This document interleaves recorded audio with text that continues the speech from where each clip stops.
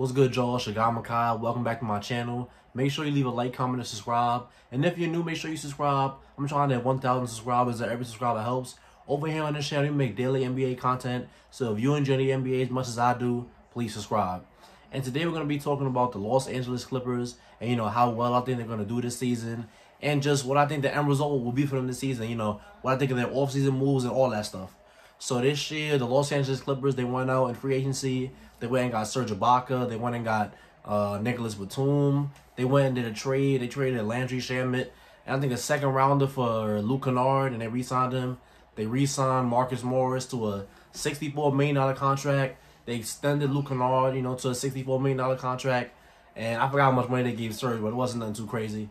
And, notable things that, that they lost. They lost Montrezl Harrell. He went, across the hall to the Los Angeles Lakers. And I think that was kind of a, not a huge loss for them because they replaced him with Serge. But offensively, they losing some production off the bench.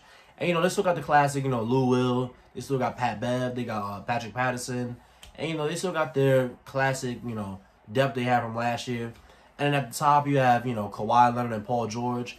And, let me just say something to start this video off. People are taking, the last playoffs. They're making it seem like Paul George is not talented all of a sudden.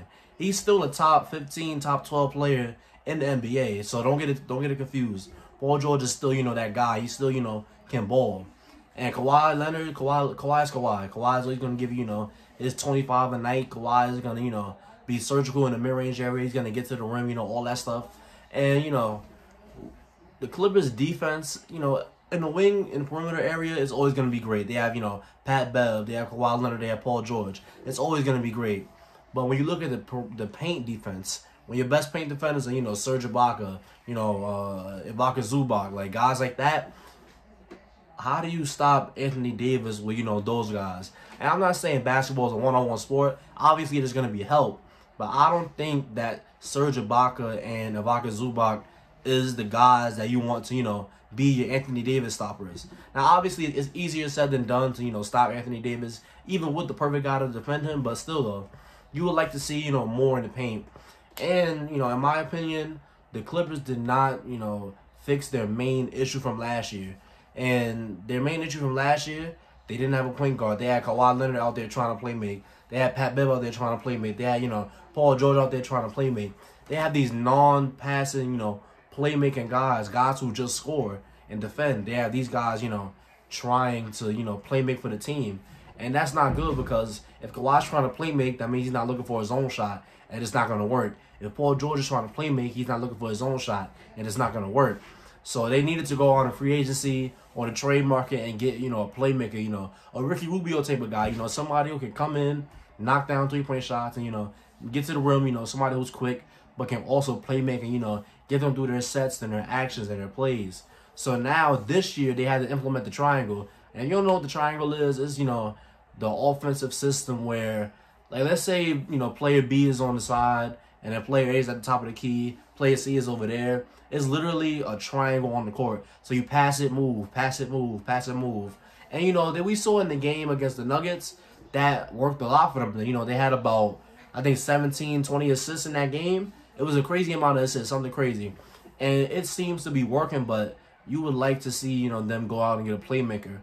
And, it's easier said than done, but I think this Clippers team is pretty much relatively the same from last year. Luke Kennard is an improvement off of Landry Shamet, and Serge Ibaka is an improvement defensively and offensively, really, over Montrezl Harrell. You get spacing. And Nicholas Batum is a good wing defender. He can, play make a little bit.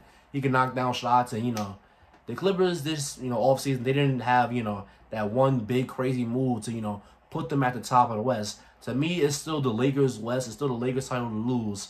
But what I don't like seeing is, people counting out the Clippers and, acting like, because they lost in the second round last year, they're just automatically trash. The Western Conference Finals this year, to me, still is Clippers versus Lakers. It should have been that last year, but I don't think that's going to happen again this year, especially after it happened last year. You know what I'm saying? Because at the end of the day, Kawhi Leonard is a top 5 player. Paul George is a top 15 player. They have solid depth around them. They have solid, pieces around them. And they're no team to be messed with. Like, nobody wants to see them in the first round. Nobody wants to see them in the second round. And, when it comes to the Western Conference Finals, I think that Anthony Davis is going to be a huge issue for them. And I think LeBron is obviously going to be a huge issue for them, you know, because the paint defense is not elite. Like, it's not where you would want to see it. Serge Ibaka, you know, he has a reputation for being some amazing paint defender. But at this stage in his career, you don't want him to switch on the pick, and you don't want him to guard, you know, a guy like Anthony Davis or Joel Embiid one-on-one. Not saying that it's just them, but not saying it's just him, because Serge, you know, he can block shots. You know, he's big, he's strong, but he's not the, you know, paint defender. You know, he's not the anchor of the paint defense that the Clippers need right now to, you know, handle those big, elite, you know, big men. So what do I think the ceiling is for the Clippers this year? The ceiling, I can most definitely see them winning the championship this year. Because let's say, you know, hypothetically, LeBron takes a major step back this year. Let's say, you know, Anthony Davis is an elite in that series.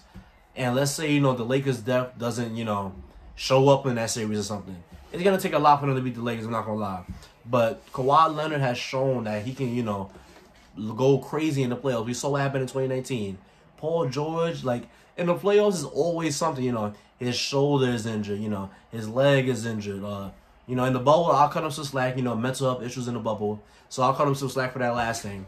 But if Paul George stinks it up this season in the playoffs, there's nothing nobody can say for him. He's going to be, you know, one of the all-time worst playoff performers because he plays well in the regular season, MVP level in the regular season. Playoffs come around, he's nowhere to be found. That's, you know, terrible. But I can definitely see them winning the 2021 championship because they still have a great team there. It's just that they don't have the paint defense for, you know, guys like Giannis, guys like Joel Embiid, guys like Anthony Davis. You know, these elite slashers, these elite big men, they don't have, you know, the paint defense for it. Now, it's going to be hard to stop Paul George and Kawhi Leonard, you know, either way. But I feel like a team would have an easier time, like a team like the Lakers or, you know, a team like the Bucks would have an easier time stopping them than they would stopping, you know, the latter. Like, they would, you know, stopping the Bucks or the Clippers. I mean, the Bucks or the Lakers. So, and, you know, what's the floor this season?